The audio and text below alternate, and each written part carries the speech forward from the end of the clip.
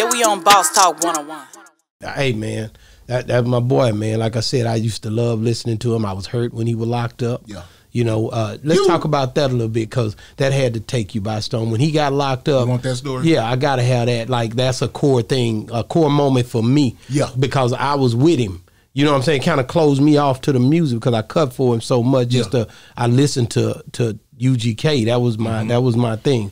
I met Bun a couple of times, like I always say, but I never got to meet him. We went. I don't know if he was with me at the car show. I seen him perform at the car show, but I never got to talk with him. Right here in Dallas? Yeah. Oh, I was there. Yeah. I remember that we had the Dickie suit on and coming through, just walking that stage. Man. You mean right after he got out? Yeah. Yes. That's it. Yes. Yeah, I was happy about that. Yeah, I remember that day. Yeah. So how did that end up happening? What was going on? You can talk about it now. Pimp's no longer with us. As far as how he ended up getting jammed up and all that good stuff. How he ended up getting jammed up? Yeah. Oh, when he went to jail? Yeah. What happened that made him? Yeah, and then I'm going to tell you what he told me. Of course. That's where I wanted from your standpoint. Okay, this is what he told me. Initially, you mean what put him on probation? Yeah. Okay, this is what he told me.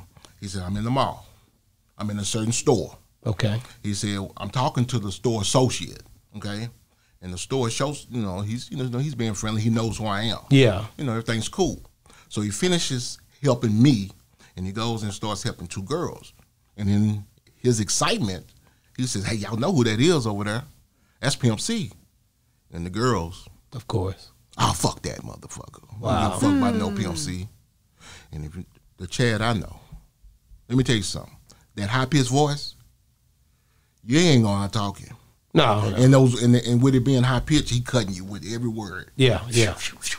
And so he rip him up with his words. He leave out the store, and so he said, I go into a different store. And as I'm in this different store, it's like 15, 20 minutes later, he said those same young ladies walk in with 3 or 4 guys.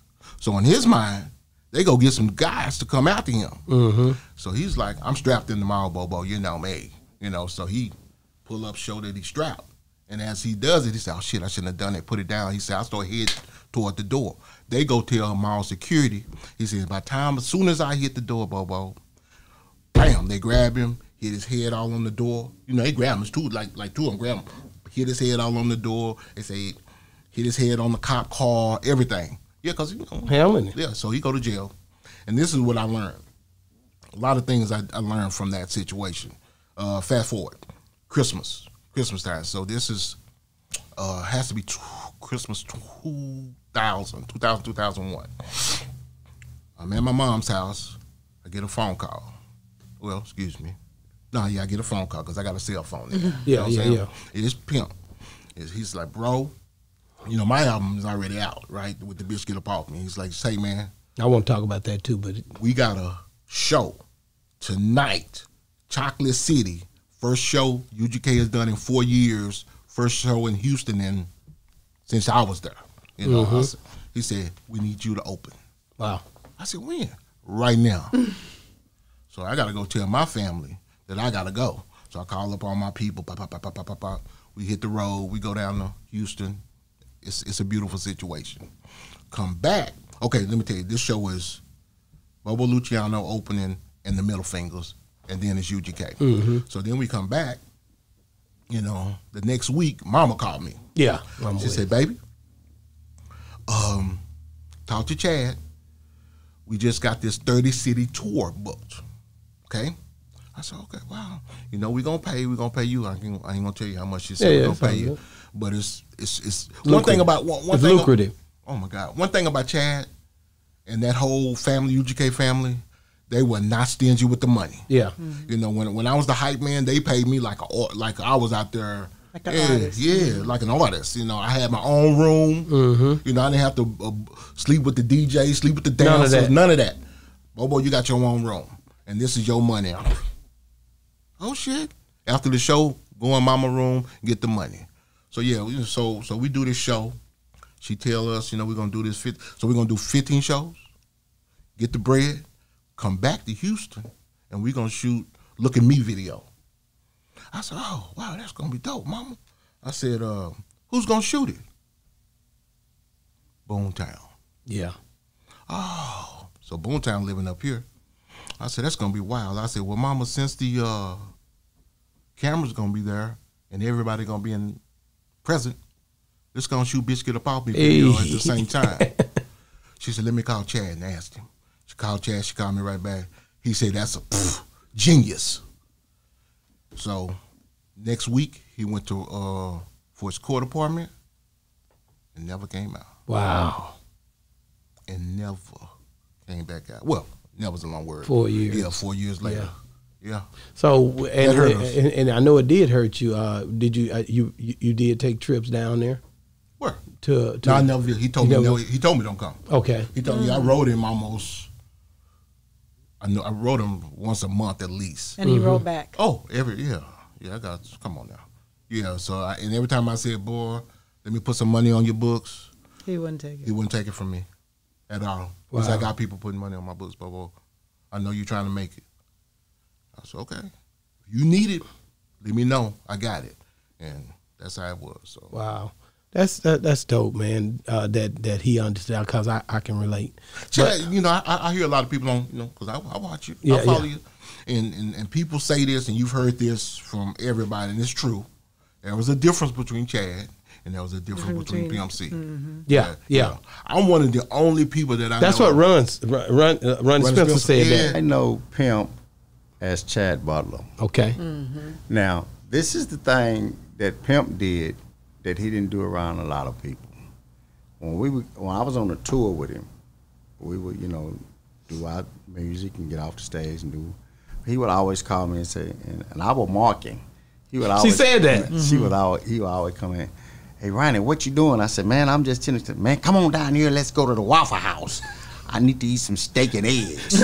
I said, okay, all right. Steak and eggs. He said, yeah, we're going to get steak and eggs. I don't want nobody else with us. Just going to be me and you.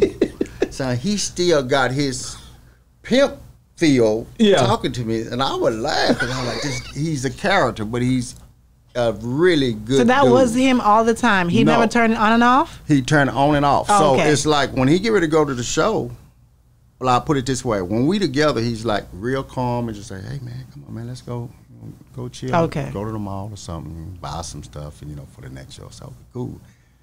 The character ain't out yet. But as soon as we get out the car, the character kick in. So we getting ready to go to the mall. We don't realize how early it is. It ain't open. So the security come to the door, and this the first time he talked. So he say, I wonder why y'all don't open the door for me. I'm Pimp C. Y'all don't open this damn door. I'm trying to spend some money. So I'm looking at him. I'm saying he didn't change. He didn't change his character. He say, you know who I am? I'm Pimp C. Open the door. I got money. So dude said, man, we ain't open. He said, man, I don't give a damn about you. Open the door. Open it. So I'm like, man. So I'm just sitting back. He said, what you waiting on? Come on in. So I said, all right, see, come on in. I come on in, and he said, we just gonna window shop. And so he got his hands and he do his mouth like that. We just gonna window shop. I'm looking for some shit tonight because I'm performing. I'm like, man. So he said, Ronnie, what you want? I say, man, whatever you need me to be in. He said, get what you want because I'm paying for it. I got money. So I'm like, man. So the security, okay, yes sir, I'm gonna go get my manager so we can open the door. Go get him. So I said, man. I'm looking at this cat. I'm like, man. What city were y'all in?